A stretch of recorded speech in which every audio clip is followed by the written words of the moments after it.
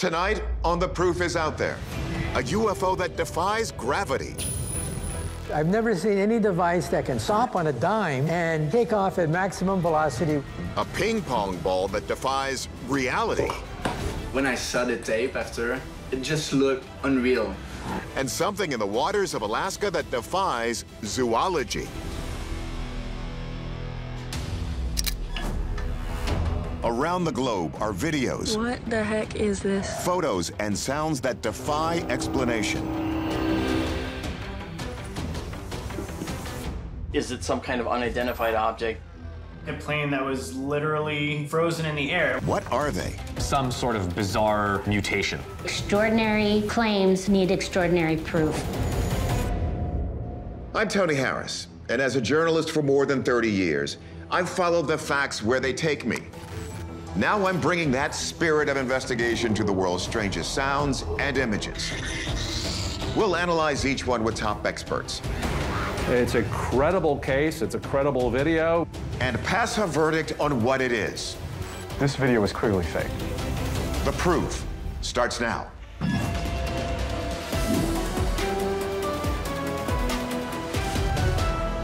Good evening and welcome to The Proof Is Out There. Let's do this. We've seen videos of UFOs zigzagging, tracking commercial aircraft, and even splitting in two. But this next video is something different. And if nothing else, it proves that what goes up does not always come down. November 2020 on the coast of Cornwall in southwest England, a live webcam viewer is recording a gorgeous sunset. But the footage captures something more than a postcard-worthy seascape. A glowing orb races onto screen, hovers, then rockets straight up and out of frame. Watch again. Rapid deceleration and then vertical flight. It appears to rocket almost 3,000 feet straight up in less than a second. That indicates some sort of space-time distortion. Anthropologist Michael Masters has a theory about who might be in such a craft. It's important to consider our own evolution and our technological and biological evolution to the sense that maybe they're us. Maybe they're coming from the future to examine their own hominin evolutionary past. Masters believes that if future humans can manipulate time to travel into the past, they might also be able to build spacecraft capable of these remarkable maneuvers. This would also make sense in the context of what we see in this video. As this craft flies in at tremendous speed and stops instantaneously, and then accelerates at tremendous speed. G-force is a measure of acceleration, with 1 G the force Earth exerts on us. And at first glance, it looks like G-force generated by this object's acceleration would be off the charts. I've never seen any device that can stop on a dime and take off at maximum velocity. So I would suspect that if this is for real, it's either an experimental craft by the military or, let's face it, possibly an extraterrestrial civilization. The forces suggested by this video pose a technical problem for the time travel theory. Today's astronauts endure about 3 Gs on liftoff. At around 6 Gs, the average person can black out. Past 100 Gs, the forces can shatter bones and squash our organs. So if this is a craft transporting humans from the future, how would they survive? Is another explanation more plausible? Let's turn the video over to our experts. Forensic video analyst Michael Primo checks to make sure this video isn't a fake. I don't detect any evidence to support that this has been fabricated or that this object has been inserted into the video recording. I've examined dozens of UFOs and UAPs over the years, and I have seen some objects that travel at a high rate of speed. This is exhibiting similar characteristics. So the video is legit, and the object's rapid movement is consistent with other UFO sightings. But that doesn't rule out every existing human technology. A leading theory would be a drone. But Tim McMillan says a secret military drone wouldn't be out in public. And regulations for commercial drones make that explanation unlikely. First of all, for commercial drones, they're capped off at 300 feet for regulation purposes. So it's hard to get an accurate gauge on altitude and everything, but we can see it move through the cloud cover out of frame. So it definitely appears to be exceeding that 300-foot maximum that you would expect with a commercial drone. This one's unique. I don't know that I have a very good explanation for it, frankly. Astronomer and video effects designer Mark D'Antonio wonders if the object might be something else entirely, a reflection. If this is a webcam, are we seeing this through a window? Does that mean there is something being put on the window, like a laser pointer, that is moving across the window, causing this to look this way? But look at the rest of the frame. There are no other reflections, suggesting there's a glass window between the camera and the image it's recording. I can't tell from this, so I can't come to any reasonable conclusions. This one seems to have stumped just about everyone. So that leaves Master's time travel theory. What does D'Antonio make of it? We've already figured out that we might be able to go faster than the speed of light by using a warpage of space-time. And NASA's got a funded lab looking at this because they think it's a possibility down the line. And recent research indicates that a wormhole, another warpage in space-time, could be used to travel through time. You know, sometimes science fiction does become science fact, and it's a possibility.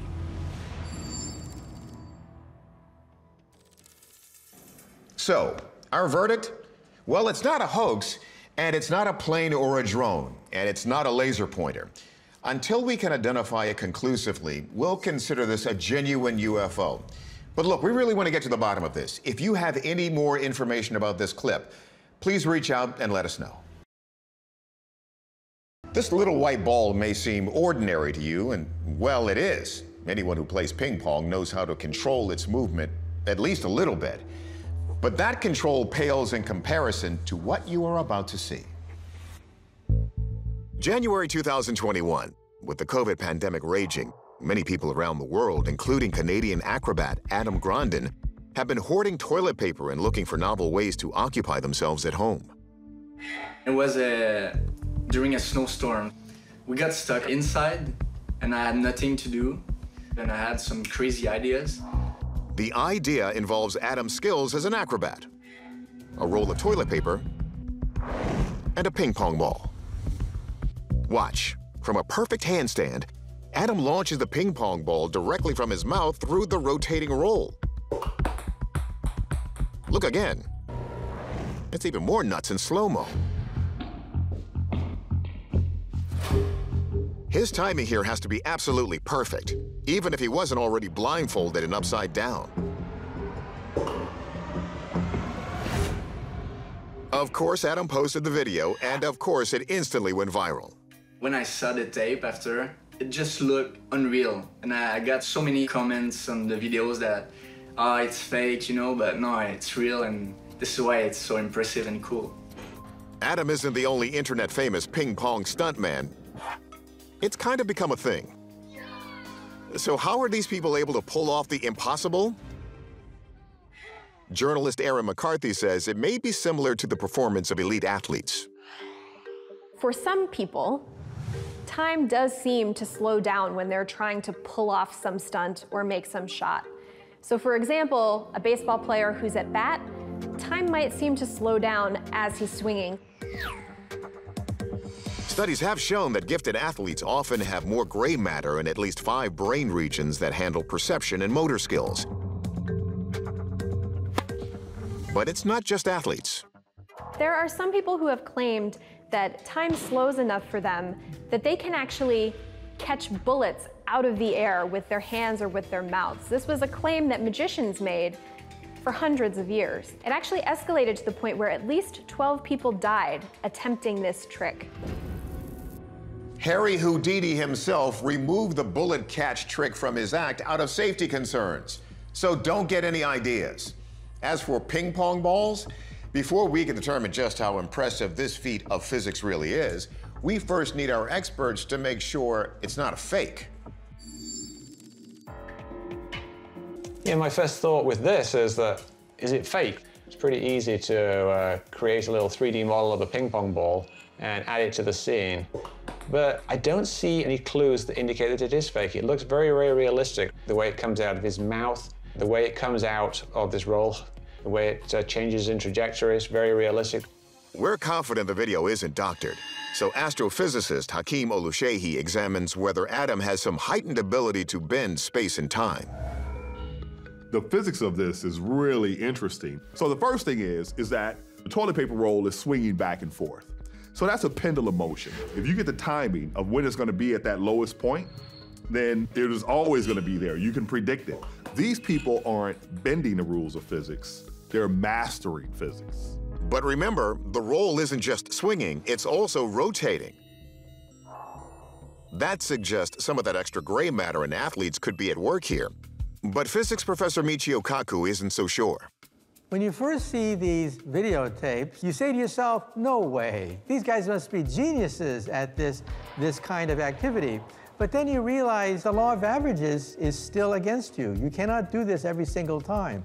And so when these feats are performed on videotape, you know that there was a lot of mistrials that were conveniently deleted.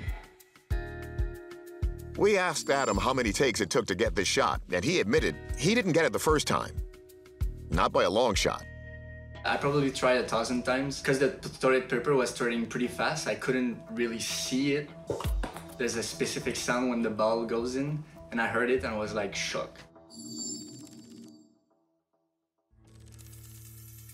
Our verdict? While these trick shots are real, they aren't proof of some superhuman ability beyond extreme persistence, which is a characteristic that I, for one, do consider heroic. The sudden and mysterious disappearance of Malaysia Airlines Flight 370 in 2014 captivated people the world over. There are many theories as to what happened to the Boeing 777 carrying 239 souls. Now a pair of brothers believe they have found the truth and the plane. In September 2019, the fate of MH370 continues to confound investigators. The majority of the search has taken place over the ocean, but British video producer Ian Wilson suddenly has a thought when revisiting details of this case.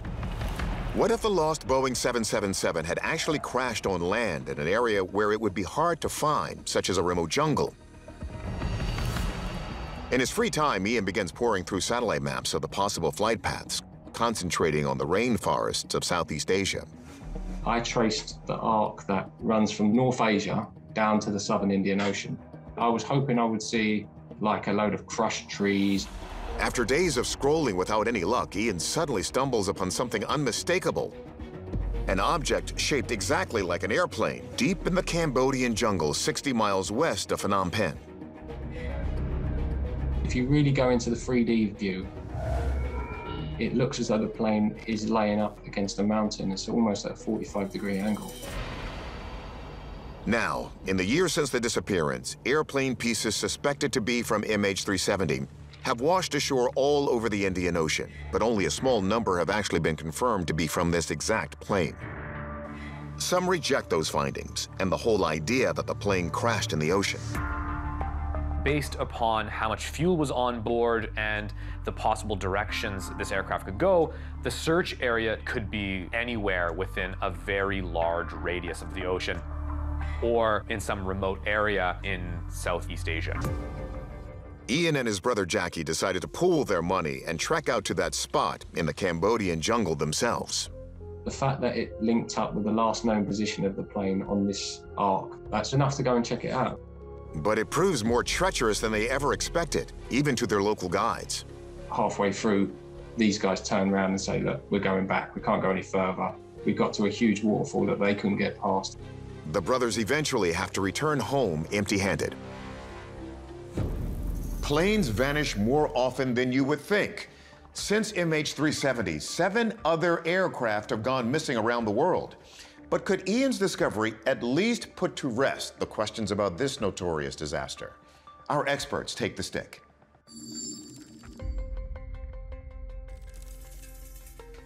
First, aviation expert Lieutenant Tim McMillan determines whether a plane that crashed in a jungle would appear like the image Ian found on the satellite map. It looks very much like an airplane just sat down in the middle of the wilderness. I would not expect to see a big commercial plane like a Boeing 777 be able to land in that condition and not be destroyed. But even if somehow the plane managed to stay intact, McMillan doubts that this image is a Boeing 777. Just based on the scale that we have from these satellite images, this object that looks very plane-like is about 100 feet too short for a Boeing 777. So might this be part of the natural topography that Ian just mistook for an airplane? We know it's not snow because it would have melted, and there's no snow in Cambodia at that altitude. It's in the middle of a tropical jungle. And there's no indication that this is a random rock formation. It looks exactly like a plane. But there are no telltale signs of a crash landing. If this was a plane that had actually flown into this spot, we would see some kind of indication in the surrounding vegetation. Mixed conclusion. Ian did locate a plane, just not on the jungle floor, but in the sky above it. I think this is certainly not MH370, so it's another plane. And it's just happened to have been caught in this satellite image. This is something that happens, surprisingly often. It just means there happened to be one caught on camera at that time. Our verdict. This is most likely a moving plane passing over Cambodia just as the satellite image was taken. But Ian and Jackie Wilson are still convinced that MH370 lies somewhere deep in the jungles there. Once they save up enough money, they say they are heading out on another expedition. The Inuit culture of Alaska is rich with ancient tales of magical and fearsome water creatures. Were those accounts just myths or an early form of field research? Before you answer, watch this. October 2016, Craig McKay of Alaska's Bureau of Land Management is overlooking the Chena River in Fairbanks when he notices something extremely peculiar in the water. It looks to be around 20 to 25 feet long, and when we zoom in, it appears to be swimming against the current. I looked down and saw this really bizarre object. It was much larger than anything I'd seen in the river, and it was undulating or swinging back and forth in the current. It was really spooky. Given the location of this discovery, field researcher Ken Gerhardt says we should consider the local folklore. In Alaska, we do have a number of legends of water creatures. The Inuit culture talks about something called the Tizharuk, which is a long serpentine animal with a long head, a prominent tail fin. There are many tales of the Tizharuk actually snatching people off of bridges or out of canoes and devouring them voraciously. Gerhardt says descriptions of the Tizharuk vary, but the most terrifying form is said to be a giant eel-like creature with transparent skin, which not only allows observers to see still digesting victims, but also makes the creature less visible when stalking its prey. In addition, we have the Lake Iliamna monster, which is also known as the Jigignak. This particular monster has been reported several times. It's described as being 10 to 30 feet in length, with a torpedo-shaped body and kind of a dull aluminum color. So, we have to ask the question, could this be related to those stories? Early stories of the Jig-Ignak described fish-like monsters traveling in groups and attacking canoes. So is that, or one of its descendants, what we're looking at here? Let's let the experts decide. Marine biologist Dr. Shay Conger says if this thing were a snake, it's unlikely to have accumulated snow on his back. And as for serpents, there's no water snakes in Alaska. This is because reptiles and amphibians are exotherms. They're reliant on the environment to maintain their body heat, and there really isn't enough heat to allow these species to persist in this area. So Dr. Conger turns for clues to the hydrology of the scene, the motion of the water. It seems to kind of be moving back and forth through the water, as you would expect an animal with a tail to be swimming against the current. But hold on, look again. When the video zooms out a little bit, you can actually see that this object doesn't seem to be moving forward at all. Rather, it's just fixed in place and being hit by the moving current downriver. Therefore, I conclude this isn't a biological object. Rather, it's some type of debris like a piece of rope or a fishing line encased in ice. So there you have it. Our verdict, based on Dr. Conger's hydrology analysis, this is a frozen rope. But sightings of Alaskan lake and river monsters continue to this day. Are they all misidentifications? Or is there really something down there? We'll keep looking for more video until we have an answer. And that's our show for tonight. Thank you for watching, and as always, keep those cameras rolling.